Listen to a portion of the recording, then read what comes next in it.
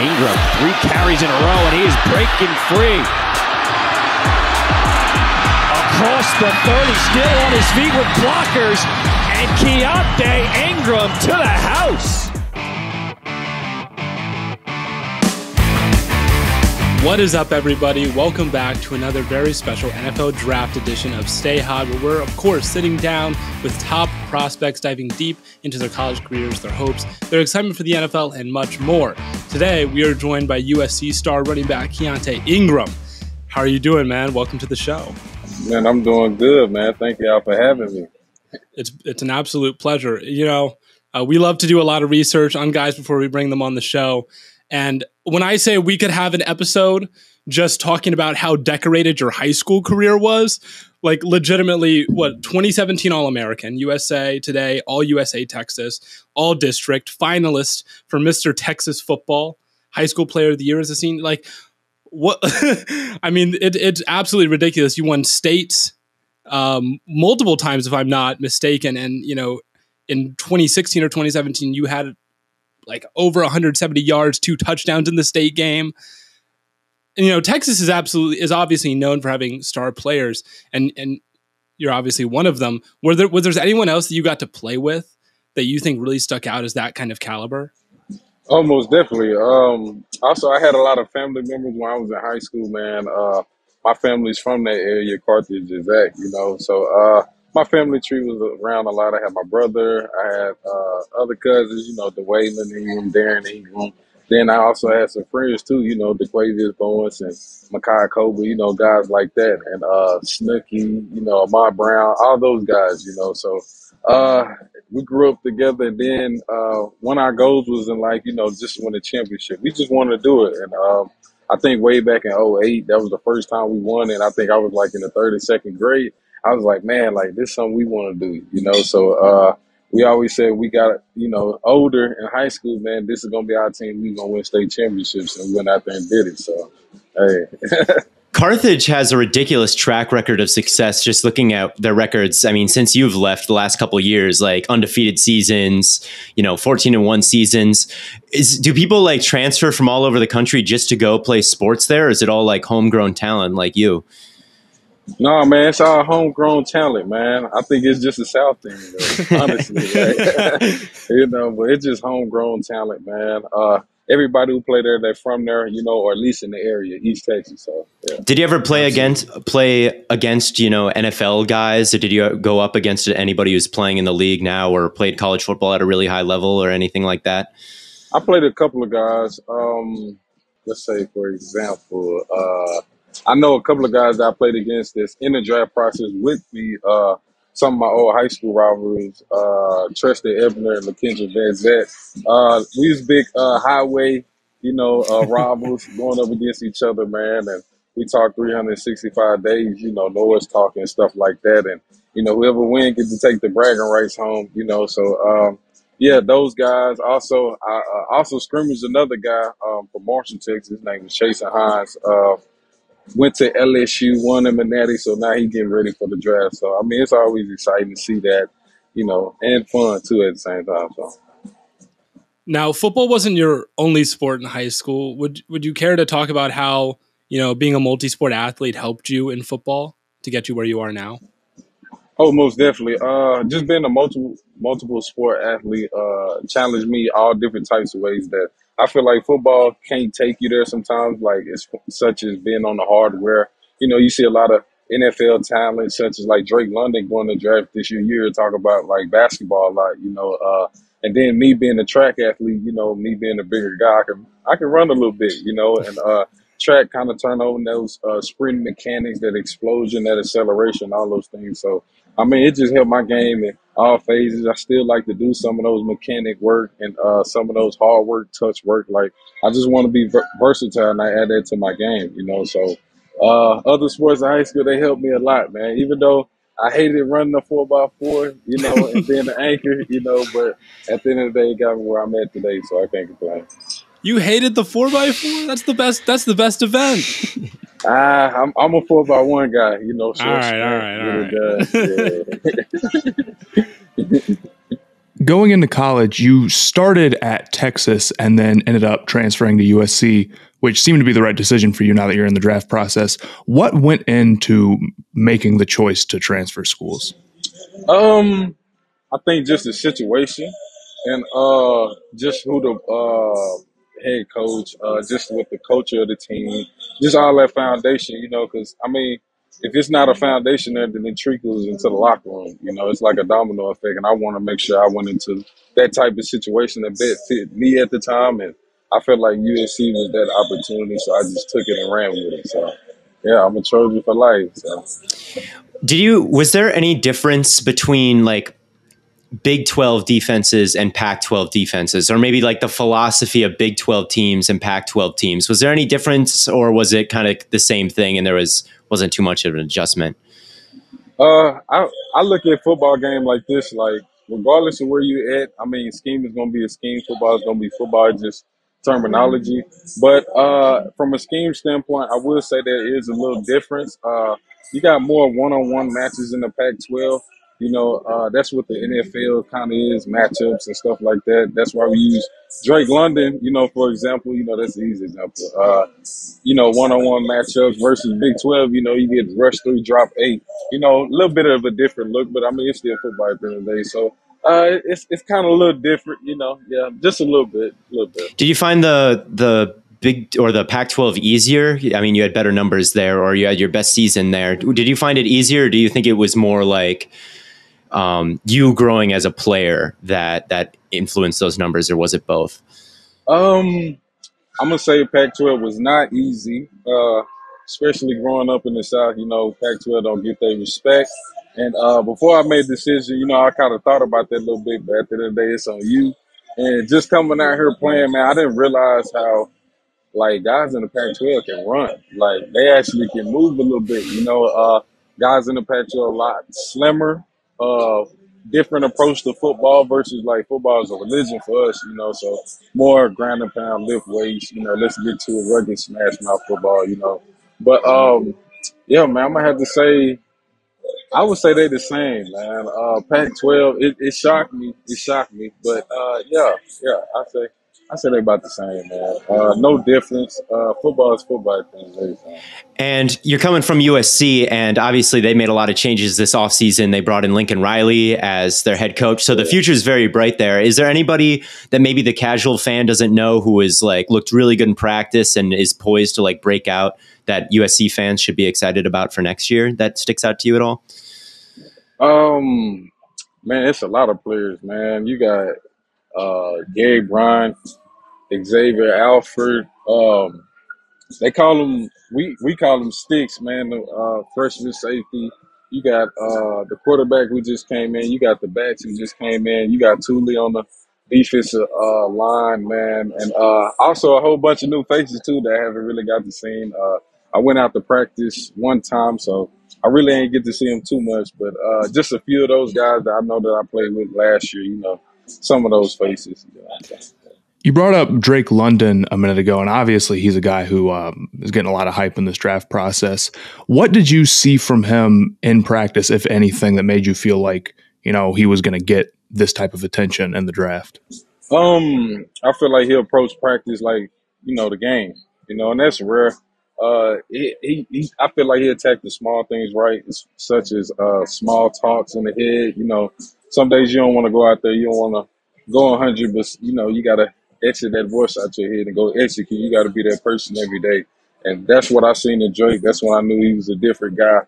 He just came out there and just dominated every single day, every single practice with every DB, and he lived by it. So, I mean, to see him in this position, it's not shocking. I wish he would have stayed healthy. He would have had a chance to maybe win the Heisman, so you never know. What was the craziest catch you've ever seen from him? I've watched some film on him, and he just like mosses guys left and right on film.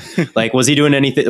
I assume it was just the same crazy stuff in practice. Was there ever like a play you're like, oh my God, how did he catch that maybe you saw in practice that people didn't even see in the games?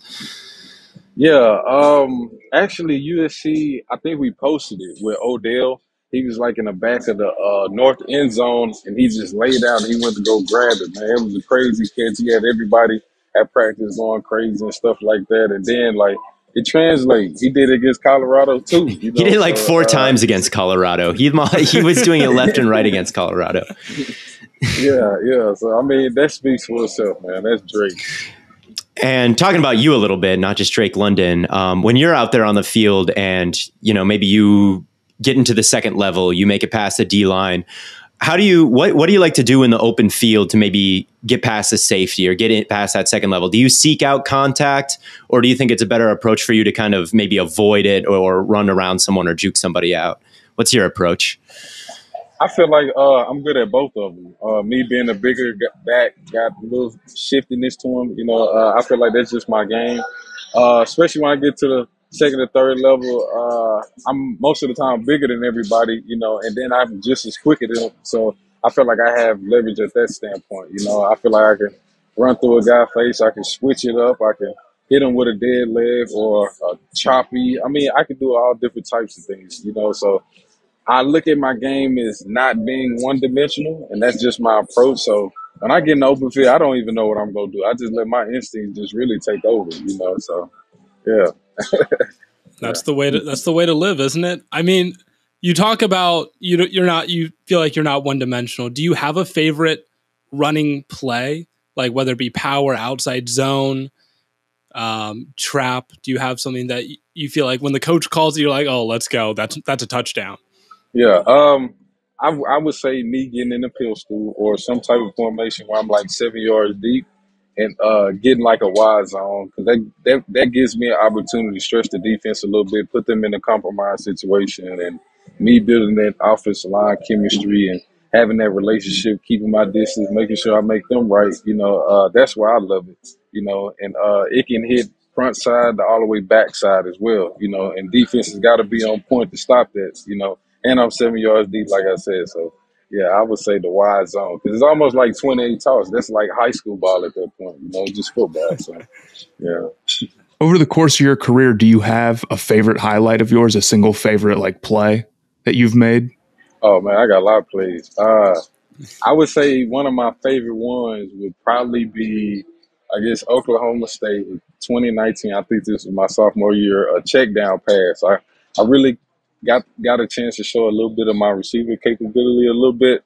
I think it was like a check down, simple check down, and I want to say I made like 5 or 6 guys miss and on like a 20-yard game.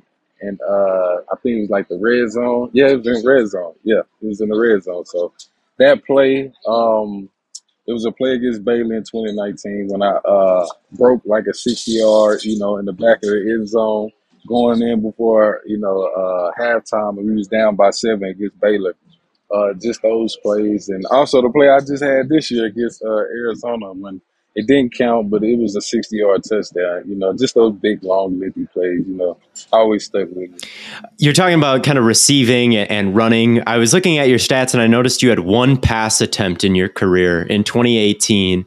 Do you remember that and how that happened? That one stuck out to me.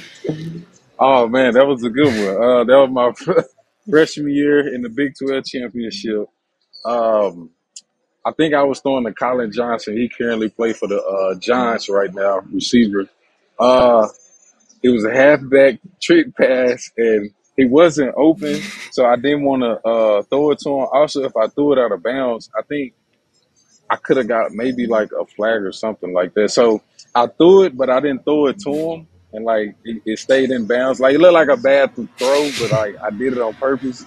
And man, I got a lot of backlash for that. Man. I ain't gonna forget that. Do you have any like quarterback experience at any level? Did you in practice, did the coaches be like, oh, he can throw it a little bit, or were you just kind of like, let's give it a shot? Yeah, man, the only quarterback experience I had was in Pop Warner and Pee Wee when my cousin had went down that game and I had to go play quarterback. But at the whole time, I just ran it. I think I like threw it twice. But I don't think I ever had quarterback experience until coach was like, all right, you know, we want to switch it up this week, different game plan, show them some different whatever. And he was like, all right, you know, we're gonna see who can throw the best. And we used to go to practice and just compete, and while everybody watching, like, okay, let's see who can throw the best throws. And I ended up winning it in practice, but it didn't execute in the game. So that's kind of a high level like decision to recognize that, oh, I can't throw it away. It's going to be probably a grounding penalty, but he's not open. So let me try and make it look like I'm throwing it to him. Yeah. Like that's still like a pretty high level. Like maybe you could have played quarterback. Who knows? Yeah, I'm not gonna lie to you, man. I tell all my coaches, almost everybody I meet, like I should have played quarterback, man. Especially if I knew the game was coming to this. How the ball just in the quarterback hands nowadays. I definitely play quarterback. Yeah, fair enough. Now you mentioned that you really like having being deep, like 7 yards deep, pistol set sometimes. Do you feel like there's a significant difference between being that single back or having like a fullback present or another like lead blocker, and which one do you feel like you're more comfortable with at times? I mean, it's like this. Like, would you rather run into a wall 5 yards deep or 7 yards deep? You know what I'm saying? So, that's kind of my philosophy. Just the physics behind it. Just them being at 5 yards deep and me at 7. They already put me at advantage. Also, that gives me the best seat in the house too. And the game's so fast and everybody knows what everybody's doing. You got to be able to read and react. And me just being a little bit deeper, giving you a little bit more time and just all that other good stuff. So. Yeah. Your numbers last year were some of the best of your career. Do you think that the upcoming draft and potentially going to the NFL motivated you, or do you think you just had a better opportunity and ended up getting those numbers? No, man, I just feel like that's just me, man. I'm always been that guy. I'm the same back. Nothing's left. I just feel like I got so much on the table to prove and stuff like that. And that's just me as a person, and that's why I took that decision to go to the NFL, because I could have went back to college with Lincoln. He had a good combo with me, but I just know the type of person I am, what I bring to the table and the back that I am. So I was like, why not keep going? Why not bet on yourself? You've been doing it for this long, so why stop now? So, hey, I took it and ran with it. And through this pre-draft process, through the meetings with teams, or I'm not quite sure how it works, do you have any kind of estimation on what round you're expecting to get taken in, or do you not really pay attention to that kind of thing? I would know a little bit closer, probably like a week away from now. Okay. That's probably like 2.5 weeks, 3 weeks out. Because free agency kind of still going a little bit too, so that's kind of iffy there. So, but I will say this though, since I started, my stock has been up tremendously, so I am excited. So, yeah. For sure. Everyone has their own opinion about different players. Do you ever get to read your scouting reports? No, I don't really pay attention to it. All right. Fair enough. I don't know if I would want to read it. I don't know if I would ever. I would feel kind of nervous about reading stuff like that. Yeah. No, man. I don't focus my energy on that, because it's nothing but a perception. If there's a barrel 100 yards away, to me it might look black. To you it might look great. It's a perception. I don't make it right or wrong. So that's why I don't focus my energy into it. So. And what about your skill set do you think is going to make you a steal in the NFL draft for a team? I feel like my receiving ability, just me being a mismatch, in the league all about matchup. I feel like that aspect I'm a stick out. Everybody can run the ball, a few guys can block. I can also do that too, so I would say my blocking ability and that receiving ability, with a guy with my frame, I feel like that would stick out a lot. Do you have anybody in the NFL that you watch, any running backs that you watch and you really like to study and maybe would compare yourself to? Yeah, man. I love watching other backs in the league, man. I don't watch one. I watch everybody. Like, I love Dalvin Cook. I like to watch his stride patterns, his burst, what make him efficient. I like to watch Zeke. Zeke is a very technical back. You pause the film and you look at his leverage and his body position, and now you see why he played long, for a long time, and why the Cowboys kind of invested into him. Also, I like watching Henry. You got to put the stiff arm in there, and then just watching Kamara with the balance and stuff like that. So I want to take everything from everybody and just marinate into my game, mold into my mode, So. I watched an interview with Cook before this one with you, and they asked him what his favorite running play was, and he said outside zone as well. That's one that he really likes too. So I'm not surprised that he's someone who comes up. His footwork is also just absolutely next level. So yeah, absolutely. Speaking of guys at the NFL, have you gotten to either work out with or speak to anyone at the next level that has been able to give you some advice? I talked to a couple of my teammates that I played with at Texas. Joseph Osai, I talked to Kane Stearns a little bit. He was at the Broncos.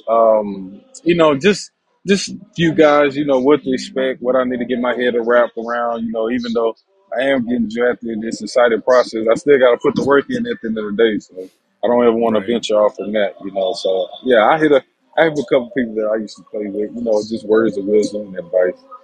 Awesome. Well, it sounds like you're going to be very well prepared. We have a few more questions for you. They're just rapid fire, off the dome. Don't have to think too hard about it. Very little pressure. All right. So the first one is your biggest fear. My biggest fear? I would say it had to be heights, man. Like me getting on airplane, man, I'd rather not sit by the window. And if I am, I'd rather close it. So, yeah, heights. Fair enough. What about your first purchase when you get your first NFL paycheck? Wow. First purchase. Maybe a decent car. Probably like a Mercedes-Benz SUV, maybe. All right. Yeah, Fair enough. Yeah. I like that.